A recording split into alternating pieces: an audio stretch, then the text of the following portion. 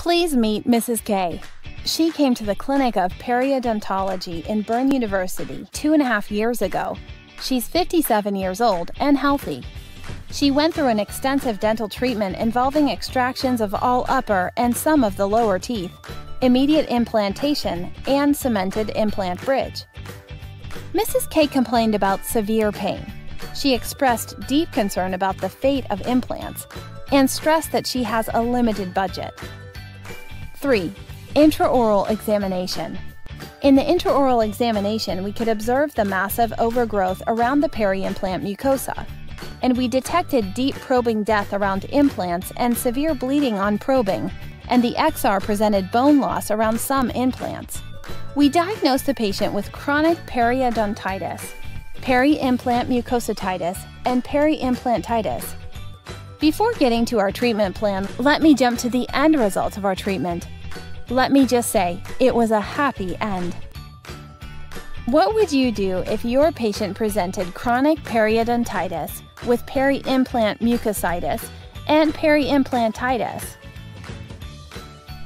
What kind of treatment would you choose? For treating chronic periodontitis, I believe we all choose scaling and root planing. This treatment, shown in the literature, predictable results in probing depth, bleeding on probing reduction, and gaining clinical attachment. But what kind of treatment would you propose to treat peri-implant disease? Would you choose titanium curettes alone, plastic ones, or would you add adjunctive therapy like systemic antibiotics? Or would you prefer to add local antibiotics? Shall we use powder air polishing? Shall we use photodynamic therapy? What is the right treatment in this situation? In order to get an answer to my dilemma, which treatment protocol is the best one for treating peri-implantitis? I searched in PubMed for studies and reviews that might be able to give me a clear view on this unclear topic. Here is some of the answers I got. Peri-implant mucositis has a cause-effect relationship between plaque accumulation and the development of inflammation. So that means by removing the plaque, we should solve the problem. But that's not so easy. Salvi et al. 2012 showed reversibility of experimental peri-implant mucositis, but did not always result in complete resolution of inflammation. What about adjunctive antiseptic to the mechanical debridement? Conventional non-surgical scaling and root planing with adjunctive antiseptic have been suggested to treat the peri-implants disease. So these adjunctive antiseptic treatments had shown low predictability, complete without resolution. So using chlorhexidine, iodine, or other antiseptic does not help to resolve the peri-implant mucositis or peri-implantitis. So maybe adjunctive antibiotics will help? Well, the literature shows that adding adjunctive antibiotics to treat the peri-implant diseases have no benefits, and moreover will put the patient in a risk of developing resistance or anaphylactic shock. What about photodynamic therapy? Photodynamic therapy uses the soft laser to bomb the bacterial cells, and it sounds like a good idea. In fact, in 2014, Bassetti and Associates showed improvement in clinical outcomes of initial peri-implantitis using photodynamic therapy, SRP, and self-performed plaque control up to 12 months. However, also here, complete resolution of mucosal inflammation was not achieved using this method. So what shall we do? Maybe we shall perform surgery? I wouldn't choose surgery as a first choice because recent systematic review concluded there is no reliable evidence suggesting which surgical protocol therapy could be the most effective interventions for treating peri-implantitis. So what else can we use? There was a study conducted by Metro and Associates published in 2015. They have shown that non-surgical mechanical therapy of peri-implantitis with adjunctive repeated application of a diode laser yields significant clinical improvements.